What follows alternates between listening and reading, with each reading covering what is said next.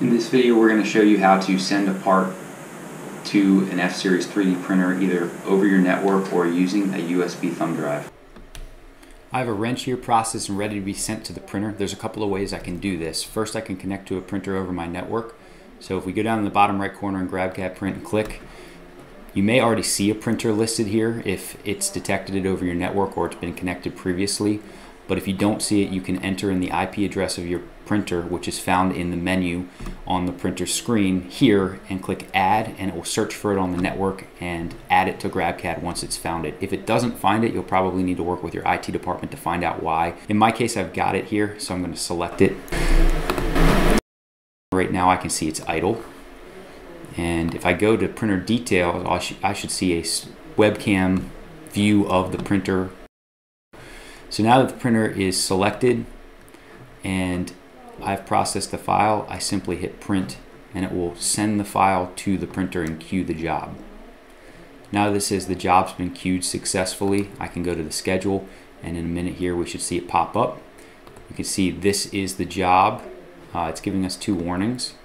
So there's no material loaded in the printer. I need to deal with that before I can print this job. It's giving me more information about when the job was submitted, if we start it right now, when it will finish, and some other details that you may be interested in.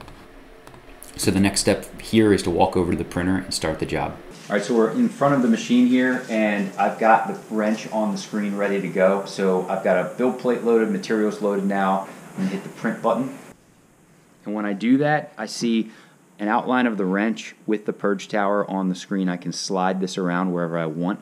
So this is a nice feature because even if you didn't place it exactly where you want it in GrabCAD Print, the printer gives you an opportunity to move that after the fact.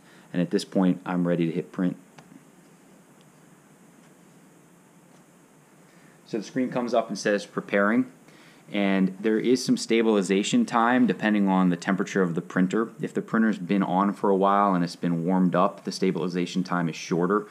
I can tell how long it's going to stabilize or prepare by looking at the number shown here versus down here. The hour and 16 minutes it says it's going to take to print the part is different than the hour and 29 minutes total. That total time takes into account the heating and stabilization as well.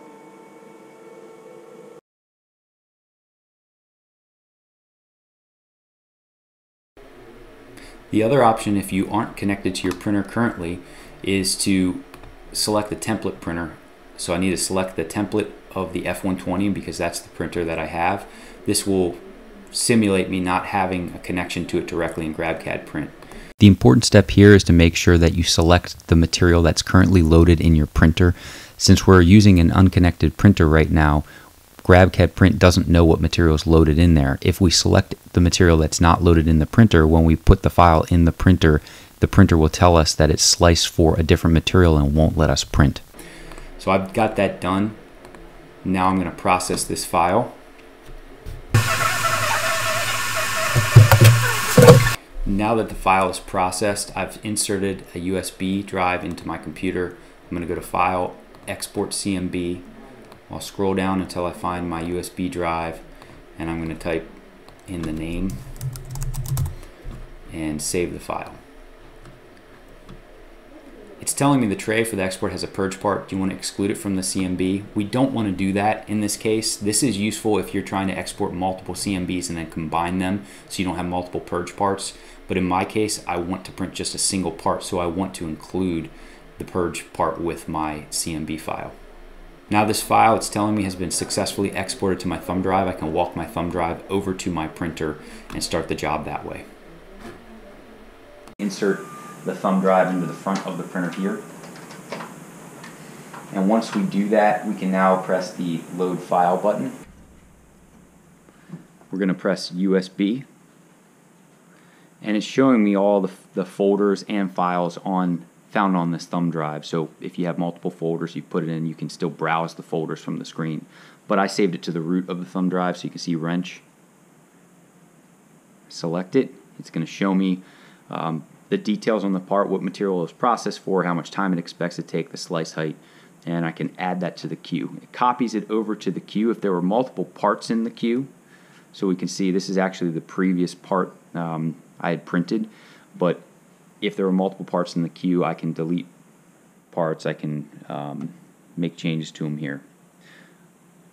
So go back out to home, press print. The process is still the same. Because I started and canceled the last build, it's showing this gray outline of the previous part on this tray. So that's useful if you're reusing the tray.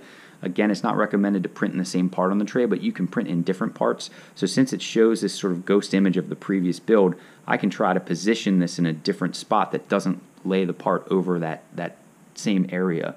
If I put in a brand new build tray, I can press clear, and that clears the previous job from the print, so that, because we're not worried about it since it's a different tray. So we press print here, and again, it's going to stabilize and get started printing.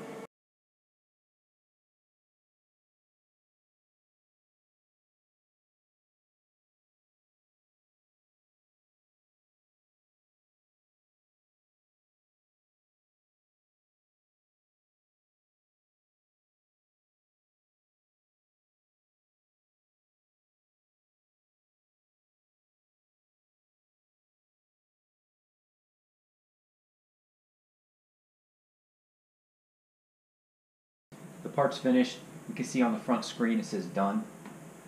I can tap the screen and bring it out of sleep mode and open the front door, push down on the handle here, and I can remove the build plate. Close the door, and when we close the door, it's going to ask us if the part was removed and if the tray is ready for another job. So at that point we'll hit yes.